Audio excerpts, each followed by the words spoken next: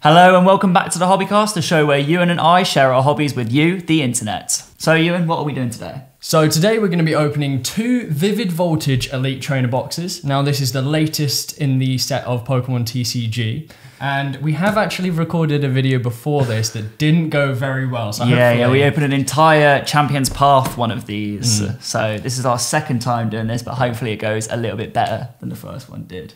So Euan, how are you enjoying lockdown now that we are officially out of it? I mean, it hasn't really changed a huge amount for me. Like, apart from us going shopping yesterday. Well, I mean, for me, it's hardly changed at all because I don't start work until next Monday. Yeah. But I feel like once I do get back into the swing of things, it'll be a bit more interesting. If anything, like, the roles have been reversed for me because I was going to university throughout lockdown. And now that now you've broken up for Christmas. Yeah, and now I'm not going to university. So it feels like I'm actually in lockdown now as opposed to when we were actually in lockdown. Yeah, that is a bit strange. One thing I will say though is that Christmas shopping during this whole coronavirus thing is the most stressful thing that I've ever had to do. I'm not gonna even attempt to do mine in person. I'm gonna do everything online. I'm not gonna go to shops and wait outside in queues to go inside. It's just not worth it. But what else is going on aside from coronavirus? We've got a vaccine coming next year. We've got a vaccine coming to the UK. It's been approved. I mean, probably young people like Ryan and I aren't going to get it for ages, but I'm hoping it gives us some kind of like superpowers or something. Hopefully by next year, I'd like to be able to go to gigs again. That would be good for me, especially. I mean, if it could give me like an extra tail or an extra like Tanuki Mario. That makes it sound like I've already got a tail, but... Yeah, if I could get some kind of weird superpower. Have you ever been on r/superpowers? No, I haven't. It's like the funniest thing ever. It's like really, really, really stupid superpowers. Like my favorite one is like you can summon an orange at will, right? But you can only do it once. Okay. And I find that hilarious because like some point in your life you're just gonna summon this orange. What are you going to do with an orange though? No, but the fact is that you're going to be like, oh my God, I've summoned an orange. I can do this now. And then you're going to go to someone else and be like, look, I can do this. And you're not going to be able to prove it. Is the card trick 4? Yeah, it's 4, yeah. Okay. What else is going on? There was something else that you wanted to Oh yeah, I wanted to talk about the Jake Paul versus Nate Robinson fight. I don't know if you saw that. Did you see that? I know that it happened, but I don't know... Like, I have no idea who Nate Robinson is. So. Oh, okay. So Nate Robinson is an actual professional boxer. And he was saying like, people like Jake Paul and Logan Paul, like they're fake boxers, you know. And so he wanted to fight Jake Paul.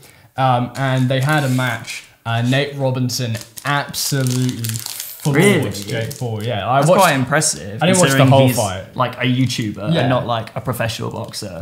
But I was going to ask, you know, do you think you could comfortably fight anyone or a YouTuber maybe? Okay, so I don't think I could comfortably fight anyone, let alone like professional boxers or YouTubers or anything. So I think I would just sit out on that one. I don't think I would want to get involved at all. It's kind of a shame that like the only like competitive sport in the YouTube world at the moment is boxing.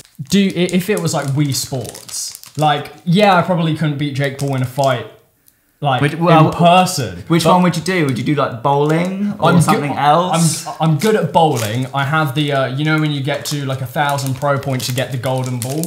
Yeah, I've got that. But I think like Wii Sports boxing isn't exactly a good representation of actual boxing because instead of like doing that with the Wii remotes, the best tactic is to literally just do that on the spot. And I reckon I could probably beat Jake Paul at Wii Sports. I think it would be interesting instead of just YouTube competitive boxing, they started introducing other sports like bowling, chess, like basketball. I feel like YouTube Wii Sports bowling could be pretty cool. Yeah. I mean, I get that the whole point of like YouTube boxing is that like part of the sport of boxing is that there's beef. Like it's part of the enjoyment of watching it, and like before the game everyone's beefing and then who wins like the match.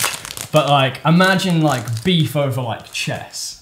Or like YouTube chess or something like that. Do you reckon you could take on Jake Paul in chess? I don't think I even know how to play chess properly. But Neither. I haven't played chess since I was like 10 years old. But talking about the Pauls, there's this whole thing going on with Logan Paul in Pokemon. So he was doing loads and loads of Pokemon videos a while ago, but he just suddenly stopped doing them, which I think is kind of like a blessing and a curse at the same time. Because while it brought like so much like attention to Pokemon, it's brought in so many new like eager, keen fans. I feel like like a lot of that hype was like driving the price of Pokemon cards up way too much. Yeah, and I feel like now that he's kind of like stepped aside a bit, it's allowing it to calm down, making it easier for people like us to enjoy the hobby a bit more, I think. Yeah, definitely. Because like the prices of Pokemon cards and like products like drove up so much because of Logan Paul. And I mean, like for people that already own like a massive collection, like people with like Charizard base set holos, which are worth like tens of thousands anyway, like it must have been amazing for them. But for like people like us who are just amateur like collectors who do it just for fun, and it is expensive, alone when you think about it, so it doesn't need to be like even more expensive like it had been at the moment, with like the Champions Path, like Charizards and everything being so sought after. Like you can literally sell those for like £500, which I think is ridiculous, but it is kind of cool at the same time. There's going to be massive hype around Pokemon next year anyway, because next year is the 25th anniversary of Pokemon. Oh yeah, that's true. So there's going to be loads of things. I reckon there's going to be like a Diamond and Pearl remake. There's going to be a trading card set that's centered around the hasn't that already been revealed, that one? Yeah, it's called Shining Fates, which is kind of weird because it's a mix of Shining Legends and Hidden Fates, but like those cards are going to be worth so much. Like in this set, this is just like a normal set, but one of the cards in it, which is a rainbow rare Pikachu, is worth like literally like £200. Yeah, that's mad. That's ungraded. Out of 3 packs so far, I've already got a V and a holo, which is pretty cool. Not bad. It's not bad at all. That Ampharos V is one of the cards I really wanted because I love the artwork of that. So going back to Pokemon, Euan, why do you like Pokemon so much? See, I've had a quick think about this, and I think there's a number of reasons. Like, I think obviously like nostalgia. Yeah, because you've been playing Pokemon since you were like literally like 6 years old. Or something like that, I've been playing Pokemon like most of my life, so like it's so nostalgic for me to like still enjoy it as an adult. But also, I think it blends like a few of the different things that I like. Like, I'm really interested and really like wildlife, and obviously like Pokemon, they're basically just animals, like glorified cute animals. And then I think it also tickles my scratch to collect something. Like the whole point of Pokemon, like the whole slogan is catch 'em all. Like you're supposed to, and I love collecting things, like no matter what it is, I just love collecting. I feel like something that's really impressive about Pokemon, like the brand and the franchise, the whole thing, is just how like imaginative it's like been able to like keep being. Yeah. Like I feel like how many generations have there been? Like eight now? And like all the monsters are still like arguably I'd say better than like even the first generation of Pokemon, because you've got designs like Grimer and Voltorb. They're literally just like a pile of sludge and a Pokeball. I hate it when people say like, oh, like Pokemon designs aren't innovative anymore. And it's like, if you think about some of the first generation ideas, like Voltorb is literally just a Pokeball. You know, a Geodude is just a rock. Yeah, exactly. And so one of the main reasons I love Pokemon so much is because it allows me to have this hobby in the form of the trading card game, which is something that I've kept up through like literally like most of my life, and I still enjoy it just as much as I did when I was a kid. So I think that's really cool. And like also the fact that like there are new Pokemon video games coming out every single year. And while Sword and Shield wasn't the best, I still enjoyed it, and I'm still looking forward to next year, because obviously, like you said, there's going to be a Diamond and Pearl remake, hopefully. Or maybe even remasters of some of the original games. Like, isn't there a rumor that there was going to be like a super collection or something like that? Yeah, there's a rumor that there's going to be a super collection on the Switch of some of the newer games, like the Omega Ruby, Alpha Sapphire, X and Y, Sun and Moon. Wasn't Heart Gold and Soul Silver meant to be one of them? I hope so, because that was one of my favourites. I reckon they're going to make the Let's Go Johto at some point as well. Yeah, that's the thing. A lot of people don't really like Let's Go Pikachu and Eevee, but I did really enjoy them. I thought it was a good, interesting new take on the series. I feel like I would enjoy playing a Johto representation of that. I think they don't offer a huge amount of content, but I do really enjoy them because they're just like simplistic.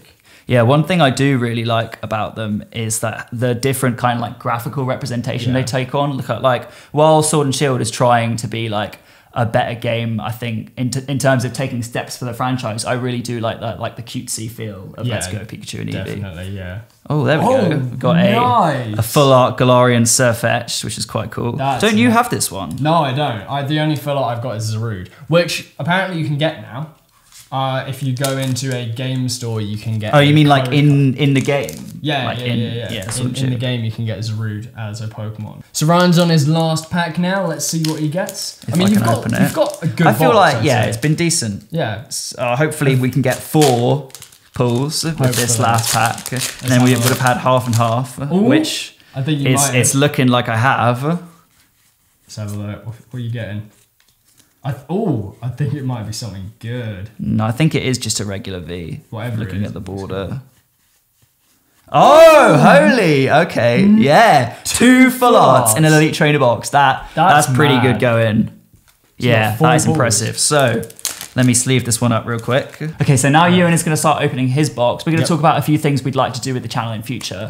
We've got a Lego video coming up soon, which I'm really excited about that. We're not going to reveal anything about it just yet, but it is Christmas themed, so hopefully it's going to be a good one.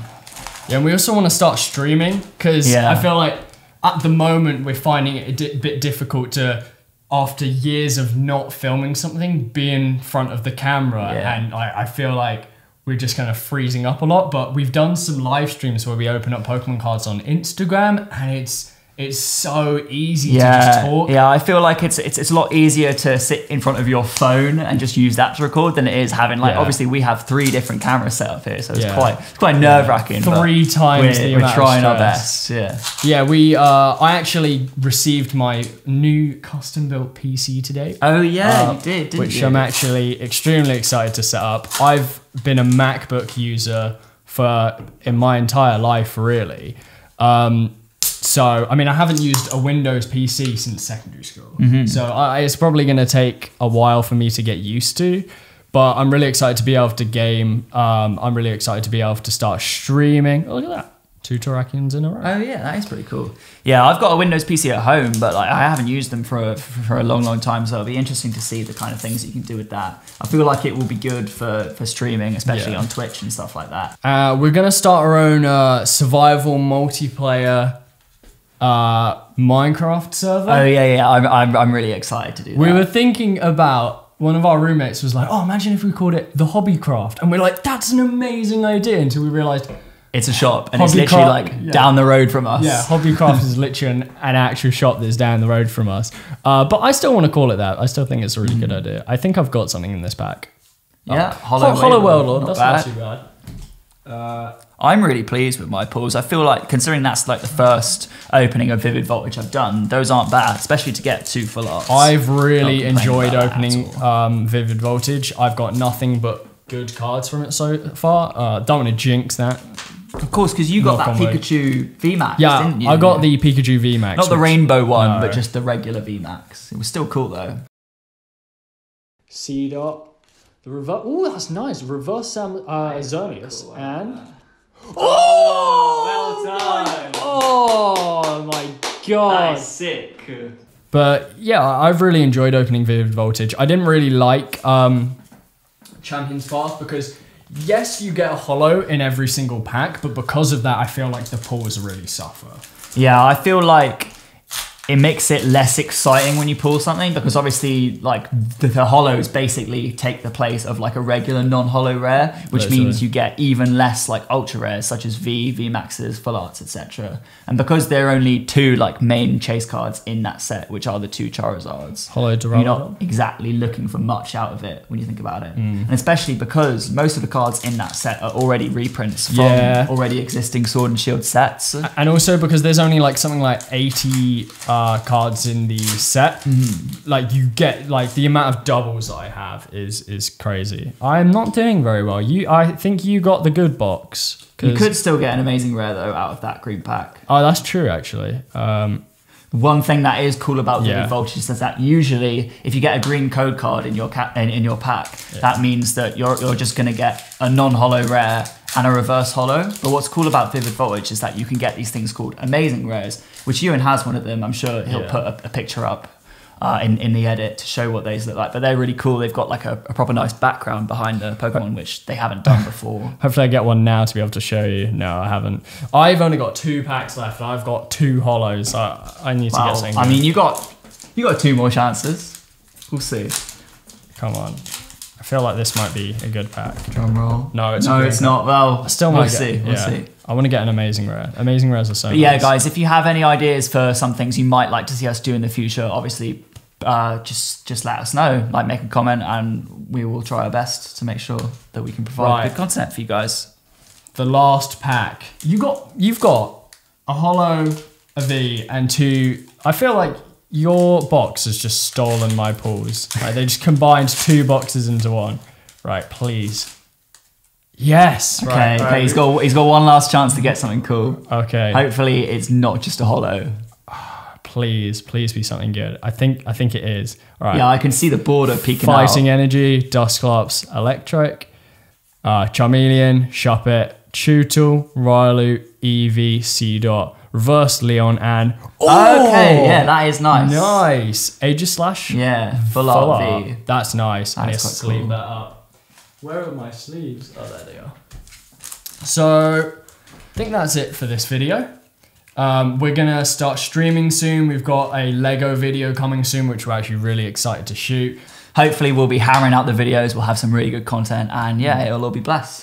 Anyway, thank you so much for watching, and thank you so much for the reception that we received on the first video. And of course, if you did enjoy the video, make sure you smash a thumbs up, subscribe if you want to see more content. We've got 66 subscribers at the moment, which personally I'm really pleased with. Trying to get to 100. We'd like to see that number, go up a little bit. But other than that, we'll see you next time, guys. Thanks very much for watching. Bye-bye. Bye.